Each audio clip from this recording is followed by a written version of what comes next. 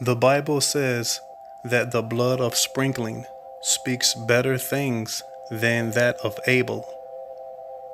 Remember that when Cain killed Abel, God told him, "The voice of your brother's blood cries out to me from the ground."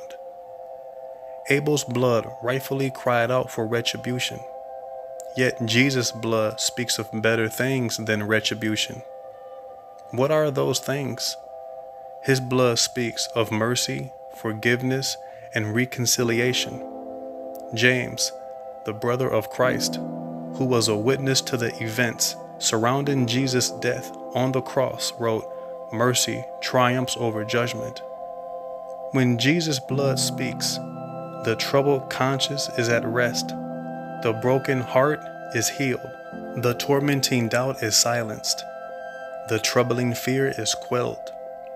The blood of Christ also speaks for us behind the veil, where it has been placed on the heavenly mercy seat.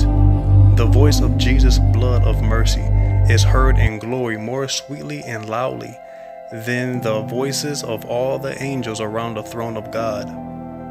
His blood pleads louder for you in heaven than all of your sins can plead against you on earth.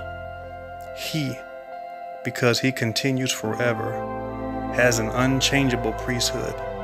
Therefore, he is also able to save the uttermost those who come to God through him, since he always lives to make intercession for them.